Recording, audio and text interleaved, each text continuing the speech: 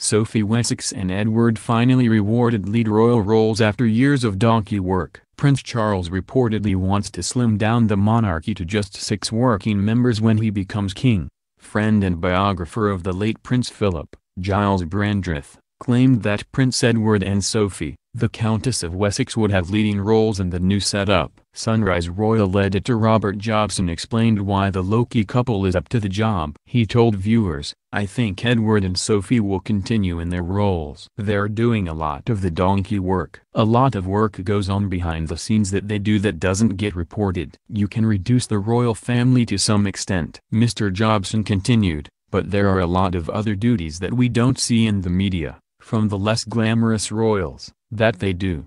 I think the amount of people you're dealing with, 6 to 8, is about right. At the moment, there are so many royals being got rid of anyway. There seems to be less and less of them." The royal editor also pointed to Princess Anne as someone who will continue to have a senior position. He said, "Naturally, I think Princess Anne will continue in a role. She's very deeply respected around the world." Mr. Jobson added, "While she wants to, she'll continue her role." The Prince of Wales' slimming plan will place himself and Camilla, Duchess of Cornwall, at the head of the family, according to experts. Prince William and Kate, Duchess of Cambridge, will also be a main focus. Despite the proposal, Mr. Jobson claimed it was unlikely anyone not included in the remodeling will lose their HRH titles. Additionally, funding through the sovereign grant will probably not be rescinded.